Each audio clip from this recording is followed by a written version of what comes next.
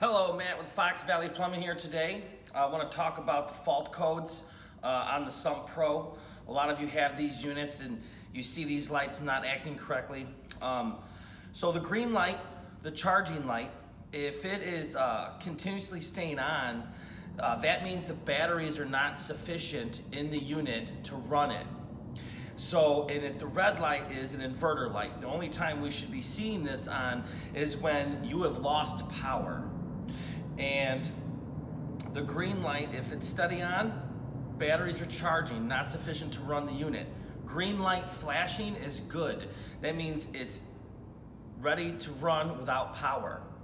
Now, if you have these two lights flashing simultaneously, most likely the unit is detecting that you have defective batteries at this point.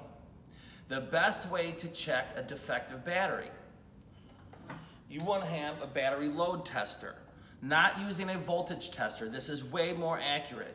Very simple, very cheap. You hook up the positive and the negative and you simply press down the button and the indicator will tell you how weak the battery is. This is what we use to test these batteries to make sure it's accurate. That way you're not wasting your money.